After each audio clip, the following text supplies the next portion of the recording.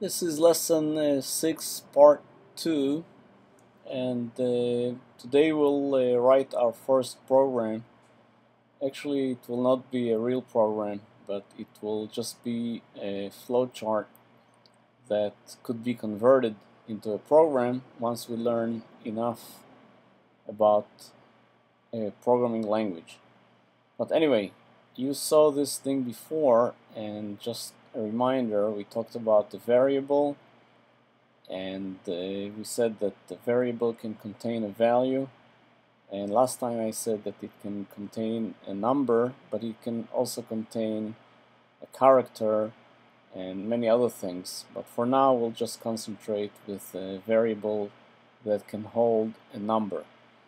The if statement was the diamond, and we'll see how to implement the loop. So we'll open a new sheet here, and this program that I'm going to write will look a bit silly, but once I tell you something you'll see that it's not that silly.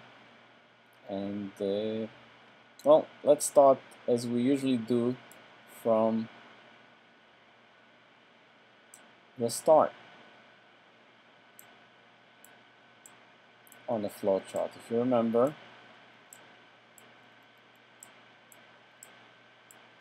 this is the start.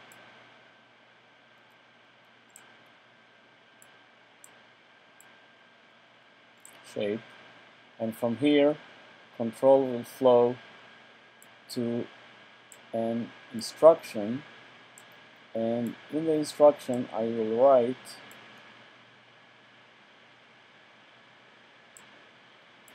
x equals 1. So x will be our variable as we discussed, which means it's a place in the memory that's called an x, and the computer knows that that place is called an x, and that x could carry different numeric values. So the first value that we put in is 1.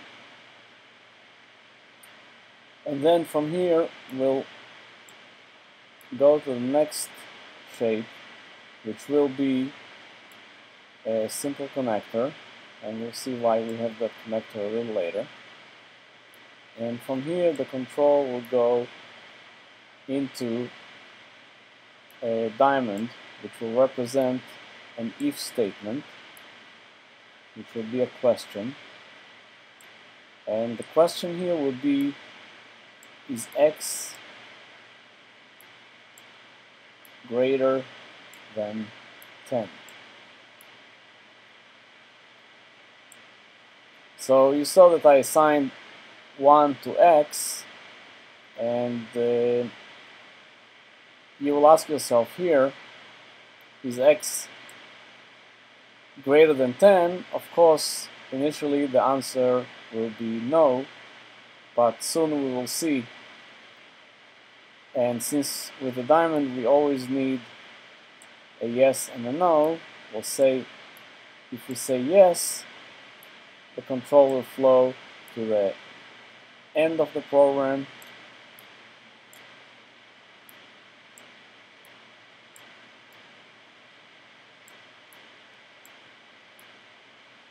and if the answer is no, then what we'll do is we'll do two things. First thing we'll do is we'll print x. If you remember, this shape was meant for printing, so you don't have to write the word print. We know that if you put a shape like this and there is a variable here, it will print x, and after that we'll have another instruction, and that instruction will say x equals x plus 1. Now this is a little bit puzzling. What does it mean x equals x plus 1? How can x be equal to x plus 1? This doesn't make sense. In mathematical terms, it doesn't make sense, but this is just a symbol. In computer science, what we mean when we say x equals x plus 1, it means that we take the x, whatever is there, we add 1 to it, and then we assign it back to x. So let's say if x was initially 1, after this command, what will happen, we'll first take the x, which is 1, we'll add 1 to it, right, like here, and we'll assign it back to x. So after the operation, x will be equal, you guessed it, 2. Right? So no matter what x is, this operation means take x, increment it by 1, and assign the result back into x. And because it's a variable, it could carry different values. So the same way it could carry 1, it could carry 2, etc. And from here, we just flow with our control back to the connector.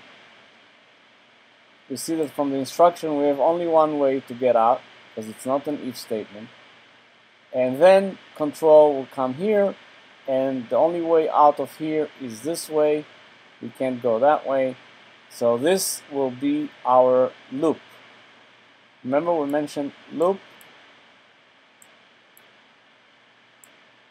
in the previous section, and this is our loop over here. Now, how many times this loop will get executed? You can see that when x grows to be more than 10, the answer to this question will be yes. So we'll flow over here and we end our flowcharts or our program.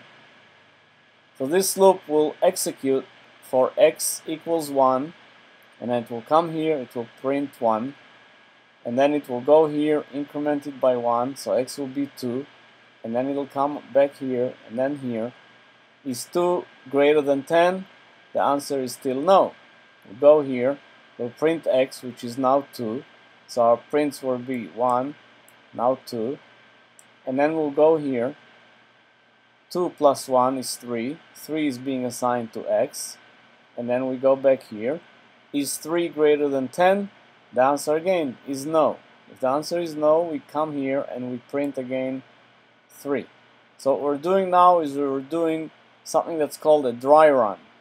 We run the algorithm ourselves and we execute the commands as if we were the computer, and we print the results that the algorithm or the flowchart prints. So this way we'll continue to print x, and x gets incremented by 1. So you get the idea here that it will print all those numbers, and the last number it will print when x is 10, it's still not greater than 10. So if x is 10, it will print the 10, and then it will increment it by 1, so it will be 11. Once we go with 11 over here, 11 is already greater than 10, and the answer is yes. So then we end the program.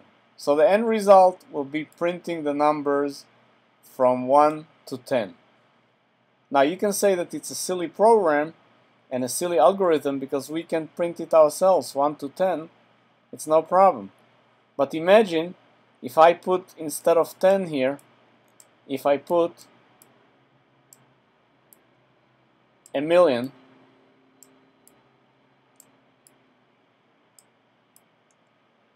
the program will do it in the same ease that it did it for 10.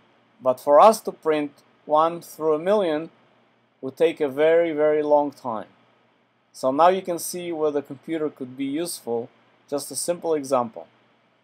And the next section will talk more about programming and algorithms and the usefulness of programming. So that's it for now.